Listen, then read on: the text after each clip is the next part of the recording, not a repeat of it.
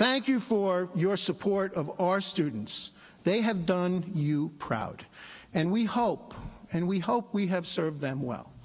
And while much of the focus in this institution is on developing the technical skills for success, ours is not a value-free environment. When Hubert Humphrey stood up at the 1948 Democratic National Convention and exhorted the Democratic Party to walk out of the shadow of states' rights and to march forthrightly into the bright sunshine of human rights, he stood for the proposition that public institutions have a role and a responsibility to promote objectives consistent with the values of a democratic society: non-discrimination, inclusion, equal rights, and justice for all. So given the current tenor of our national political debate, I've thought a fair amount about what I might say this afternoon, a few words beyond my traditional welcome. Of course, what I won't address is the question of what one's partisan political preferences ought to be or ought not to be.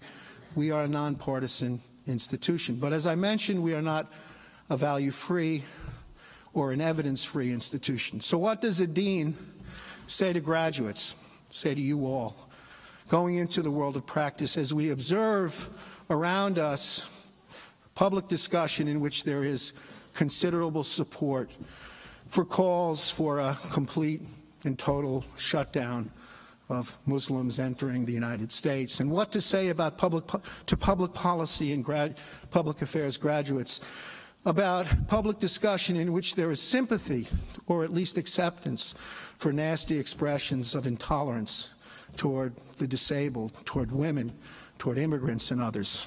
And I've thought a lot about this over the past couple of days, and I realize that I probably don't have to say much, as I expect, as I know, these challenges not only steel the determination of our students who are hopeful and optimistic about the boundless potential of humankind, but who are not naive about obstacles to progress. In contrast to some of the tenor of the public discussion today, comments that largely guide our students and our community are from a political figure of another generation who said, and I quote, that if we believe in our past and have faith in our future, we must dedicate ourselves to making each man, each woman, each child in America a full participant in American life. A public figure who said, and I quote again, that equality means equality for all, no exceptions, no yes, buts, no asterisk footnotes imposing limits.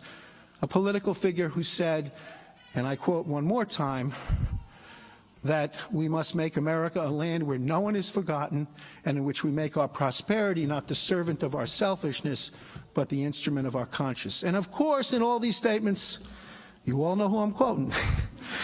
It's Hubert Humphrey, our school's namesake, who was so very uneasy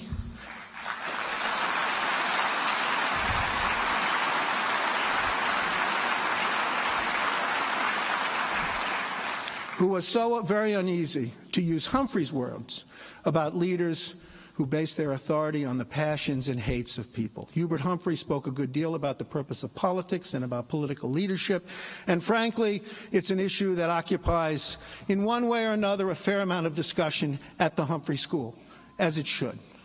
The conservative columnist Michael Gerson, who was a speechwriter and advisor to former President George W. Bush, recently wrote about this issue and used words that, well, could have come from Hubert Humphrey when he wrote that truly inspiring leaders identify with the vulnerable among us, and like Hubert Humphrey said in so many ways, Gerson writes, and I quote, "The justice of a political system is determined by its treatment of the vulnerable and weak, a commitment that is inconsistent with the type of politics that beats up on the vulnerable and weak." So I'd encourage you all, though again, I don't need to encourage you.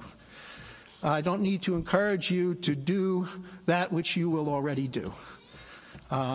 Rather, I'll express our school's support for you all, as you take the long view and appreciate that chauvinism, that nativism, that bullying is nothing new to our political culture, whether it is our original sin of slavery, 19th century know-nothing appeals to anti-immigrant sentiment, Early 20th century anti-Semitic rants, say, like those spewed by Charles Edward Coughlin, who had tens of millions of followers during the 1930s, or later 20th century trafficking in innuendo and guilt by association of Senator Joe McCarthy. There have always been loud voices of intolerance appealing to our fears rather than our hopes and rather than our aspirations.